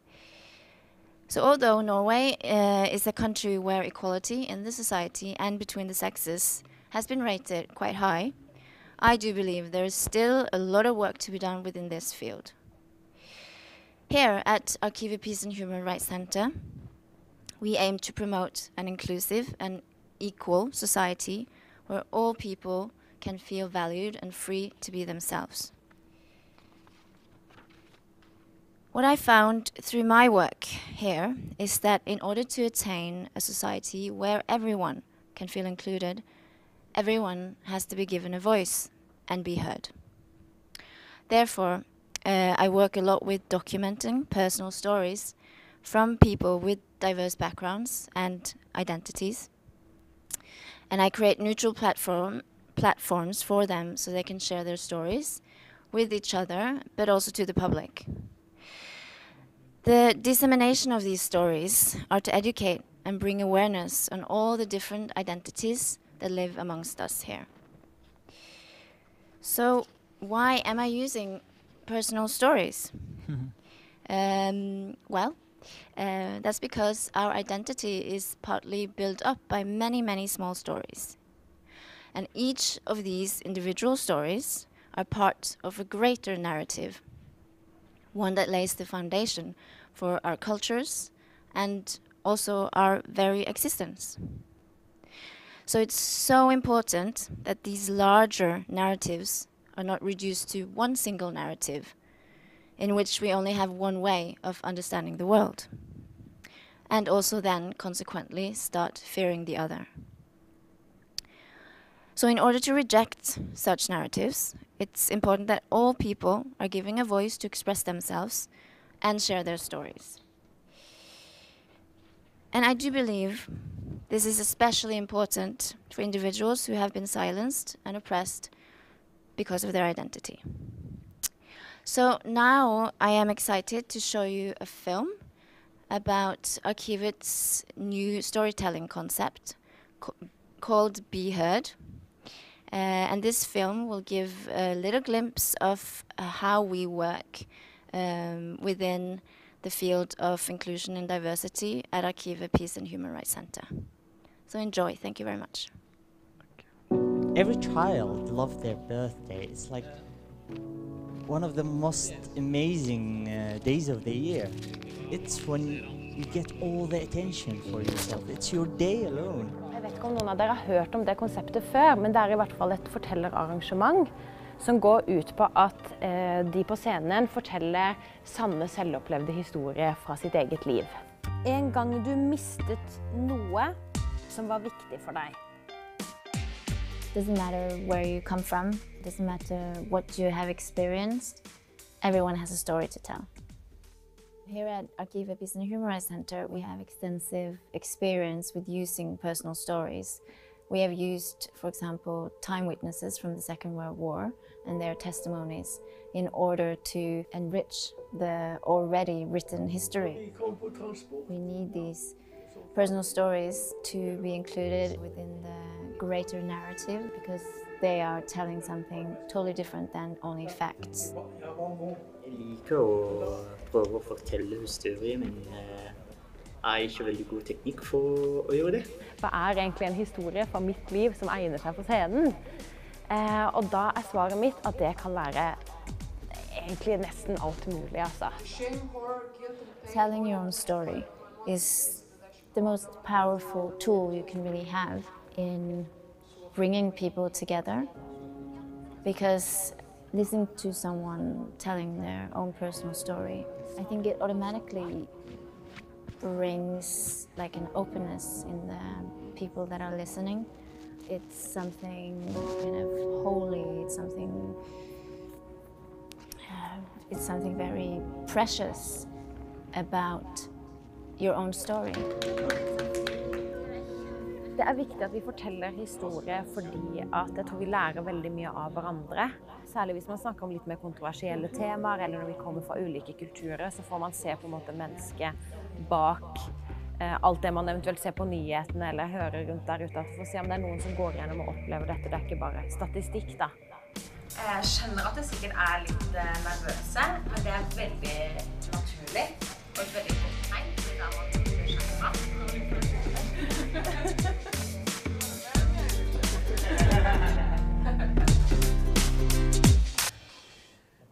I'm really nervous. It's the first time I'm on a stage telling such an intimate story.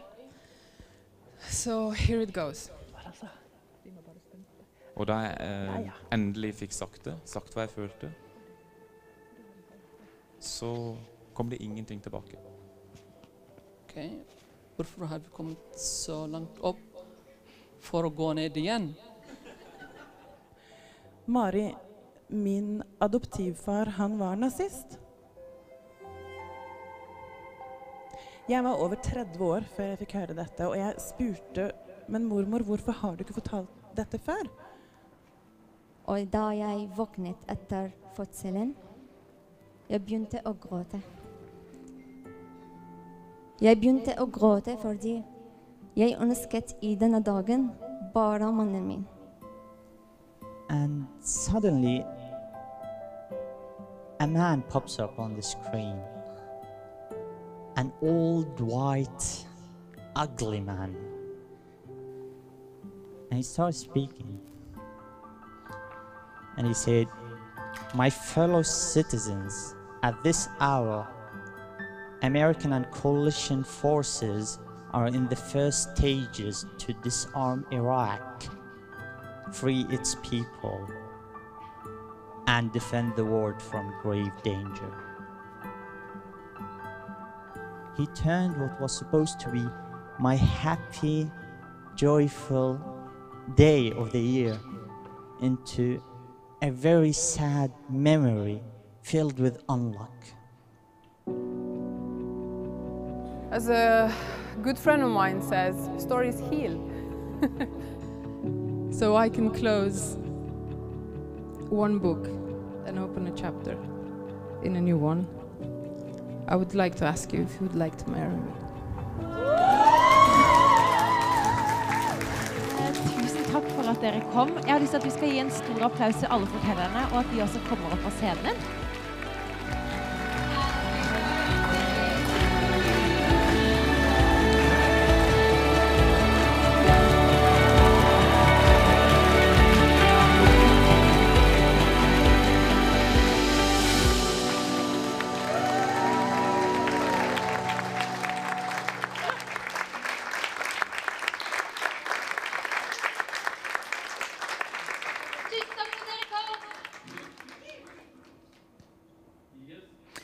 Dear everyone following this webinar, I think we've been quite successful so far about discussing tackling gender-based violence, gender equality and women in leadership in the context of COVID-19.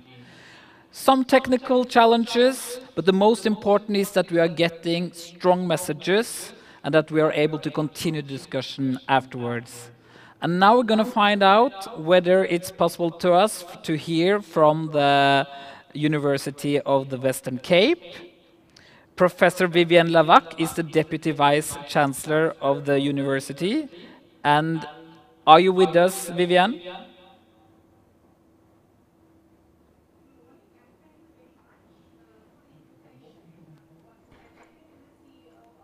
South African Norwegian Association, and it's a privilege to be part of this webinar with such distinguished participants.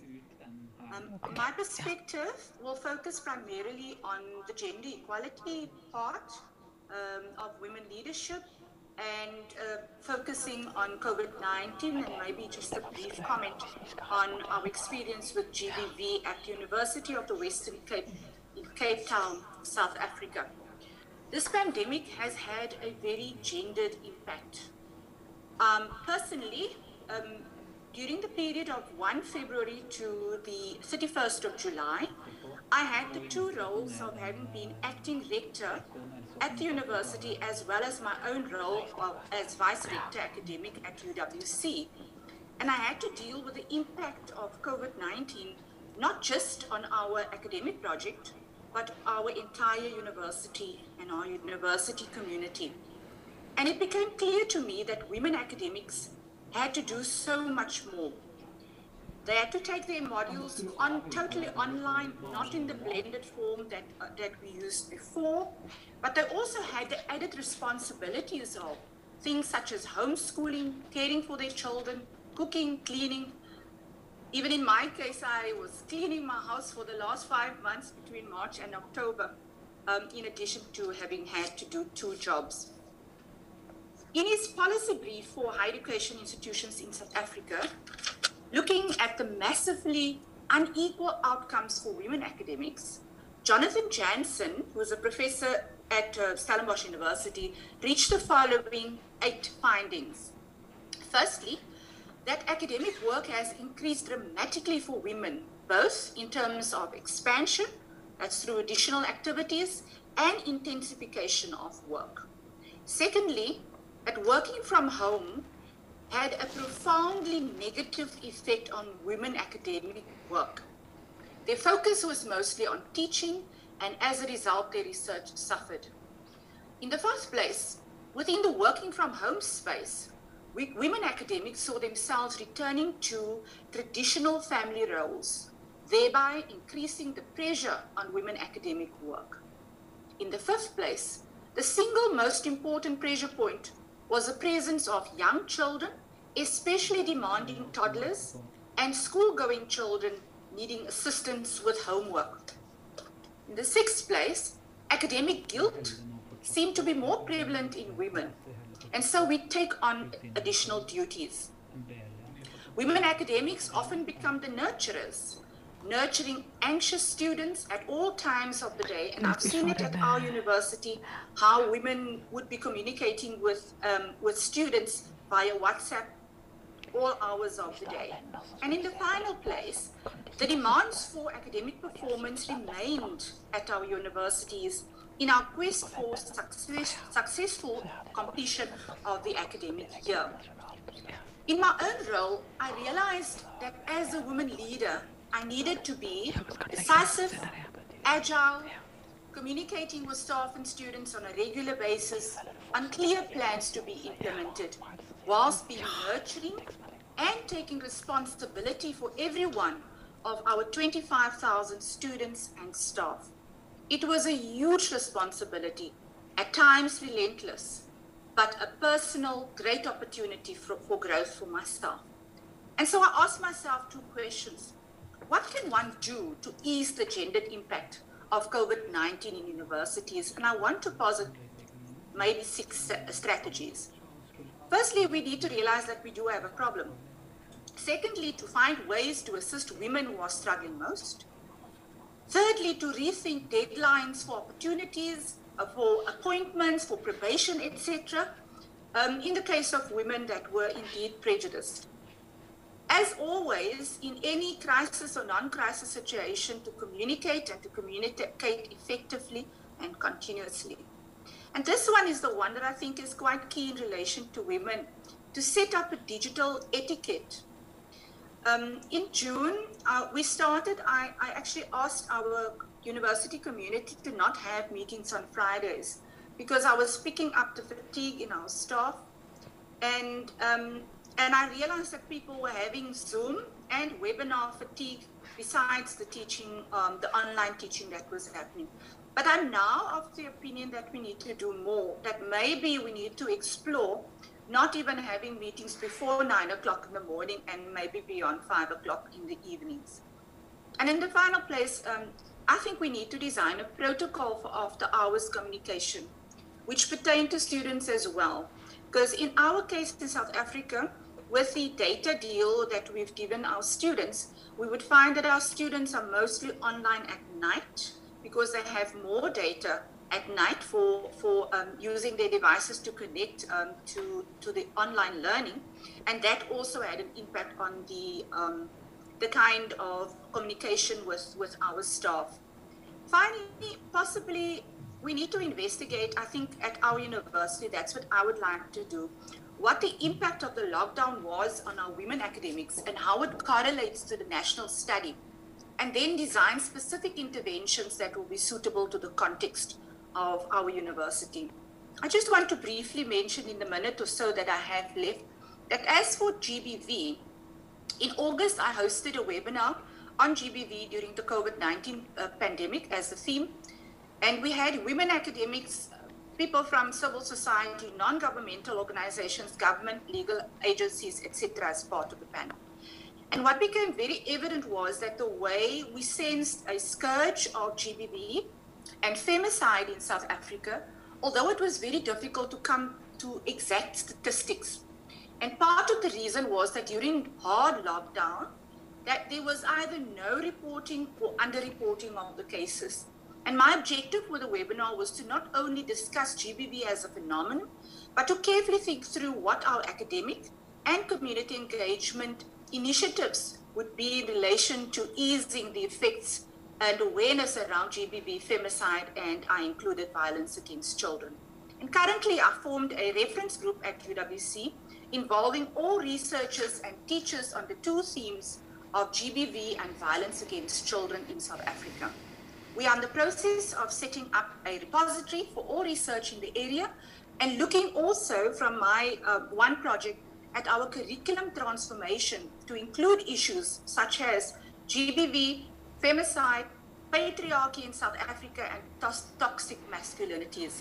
My own dream is that as UWC that community engagement is so embedded in the DNA of UWC that we would eventually have a Center for Violence and Peace Studies that will not only seek to try and understand why violence is so endemic in South African society, but that we also work towards peace and understanding what a peaceful society would look like.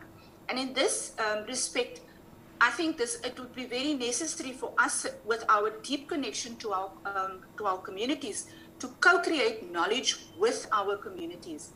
And I would be very pleased if we could partner with the University of Agder in this regard, and beyond this, because I do think that across South Africa and Norway, we have much to learn from each other.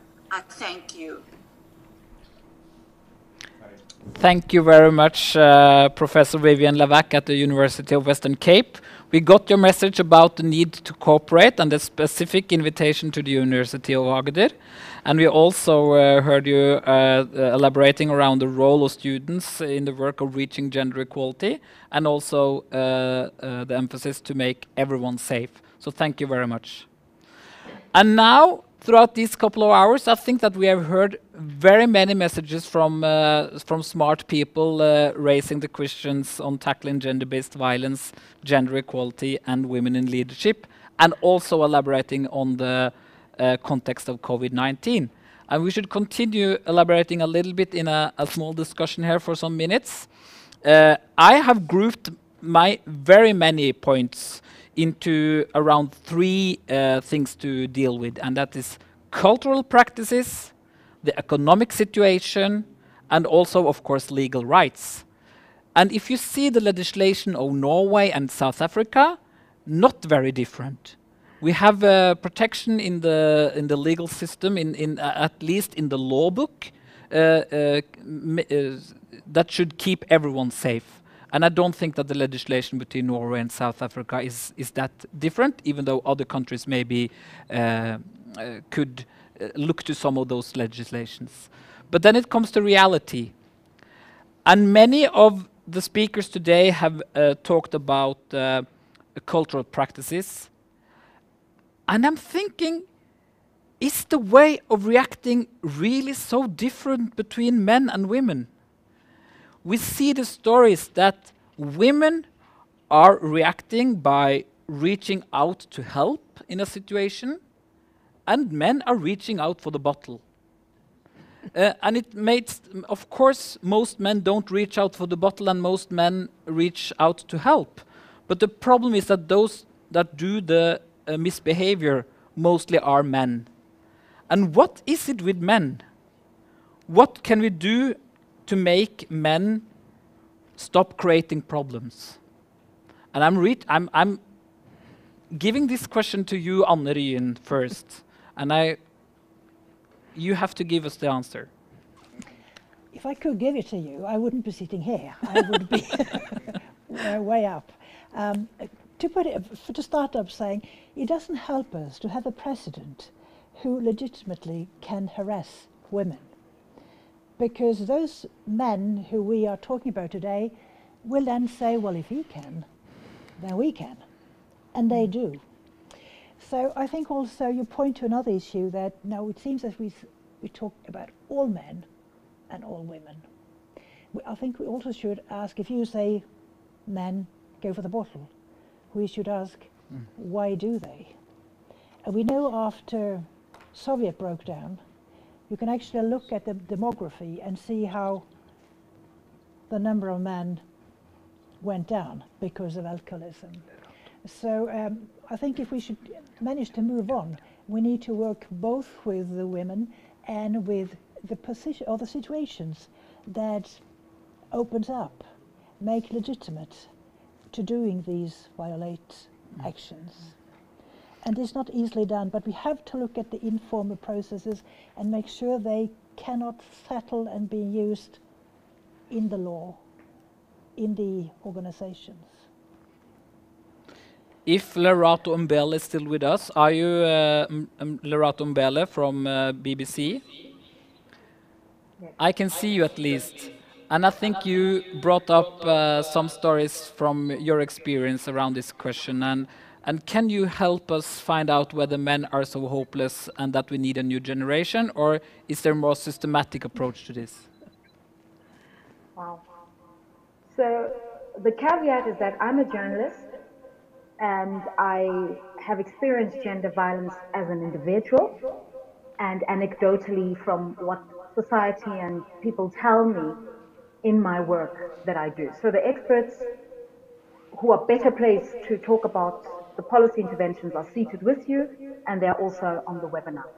The only thing I can say is what I was trying to explain, is that in South Africa, certainly, and in other parts of the African continent, the infractions of men have been normalized, for lack of a better word. The trauma is so embedded in us as society that we no longer give it a name. It's no longer a phenomenon. It's just normal. So how we raise the girl child is always to make her conscious of the fact that she's vulnerable to the vagaries of male behavior. And when a young man misbehaves, we dismiss it generally as testosterone. He's just being a boy. He's just naughty. So with generations of this normalization, we have now come to where we are, where our fathers brutalized our mothers, and now our brothers have become like our fathers. And yet, today is not the same world in which our mothers or grandmothers lived. We are in a world where legislatively there is more equality as prescribed, enshrined in the law. We live in a world of employment equity as enshrined in the law. We live in the world of human dignity as enshrined in the law. So it is not a different world. And so we cannot keep having the undertones of a culture that have condoned excessive violence, sexualization, abuse, and the weaponization of men's anger against women in a world where the law tells us that we are all equal and that we have equal rights. So this issue is deeper than what the law or policy can handle. It's about emasculation. It's about men not knowing how to deal with the empowerment of women and lashing out, as Nina referred to when she said her post. It's about men not knowing how to manage their urges. And it's about women being so sick and tired of pacifying men that they are now responding. And that is why I mentioned the hashtag movements, because young women no longer know what to say when the law has failed them.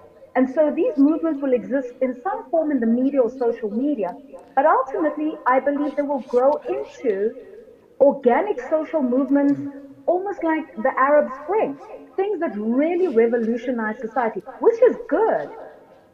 But could there be another way to engage the issue? And perhaps the experts around us can help. Thank you very much. I think you're too modest to ask for help from the experts, because you call yourself a reporter, but you sound to me very much like an expert yourself.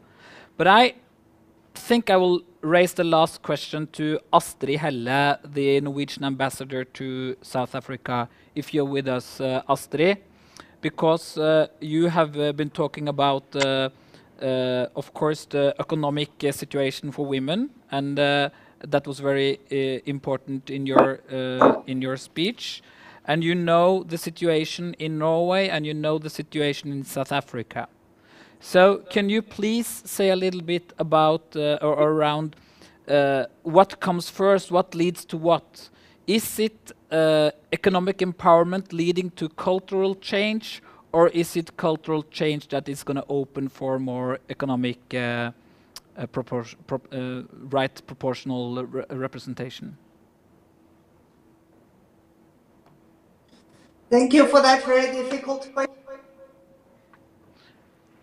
I think I will be careful. Very often, cultural over a long period. Maybe the current world is encouraging quicker cultural change.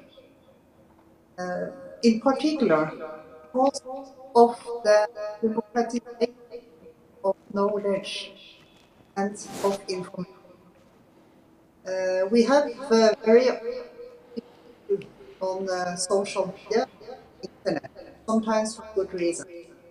But it is also an extraordinary opportunity for information and for mobilization in both in Norway and South Africa. And I hope that also the use of technology can be a positive driver for cultural change and a positive trend. However, not all change goes in a positive direction. We have seen in certain countries in Europe, as well as in other parts of the world, in countries with some democratic institutions and history, are increasing their pressure against women, against sexual and reproductive rights of women, and against the rights of women with different sexual orientations and identity. So all changes are not a positive direction. We embrace positive messages from the important role models. And I say I was extremely encouraged and impressed by the of the leader of hundreds of millions of people in the Catholic community, immediately followed operation in certain Latin American countries, the importance of following up. South Africa being an extraordinary model when it comes to rights of LGBTIQ people, for our minister. These are cultural changes. Sometimes they come from the ground and sometimes they come from the top.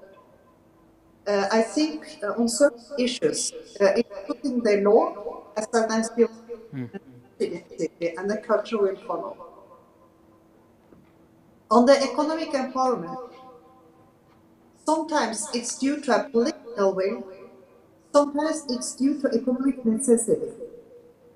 The history in Western Europe has been that a certain number of countries, like France, had, because of the economic necessity and the consequences of two world wars, to use women in all professions. So that was an accelerate already after the First World War. In most developing countries, it's not an issue of choice. All women are working. All women have to work. So in what kind of sectors do they work? Are they recognized? Are they protected if they are unemployed? In the case of South Africa, if you get 500 billion rands for a recovery, does it only go to male-owned formal sector, or also to women-held informal activities? These are very important. Just finally, from both in Norway and in governments have talked about not returning to normality after the pandemic, returning to a new normality. So I would encourage ourselves to reflect on what can that new normality look like when it comes to economic empowerment. Thank you very much. Thank you very much, Astrid Helle, Ambassador of Norway to South Africa. And our time is up. And I'm set here to conclude this discussion. And of course, it's impossible. And it would also be very unfair if I was concluding it all by myself. But in Norway, we very often like to quote our previous Prime Minister and world leader, Gro Harlem Brundtland, saying that everything is interlinked with everything. And we've heard that very clear today. We know that we need to continue work and see the links between cultural practices, economic power, legal rights, political representation, and of course leadership. And that we need that to search for the new normal after we get out of this, at least this phase of COVID-19 that has been maybe prolonged longer than what we believed some months ago. Thank you everyone for participating in this webinar. Thank you for everyone being out on the web. And thank you very much to all speakers. I want to thank Sana and Sanjay Maharai, that is the leader of the South African Norwegian Association.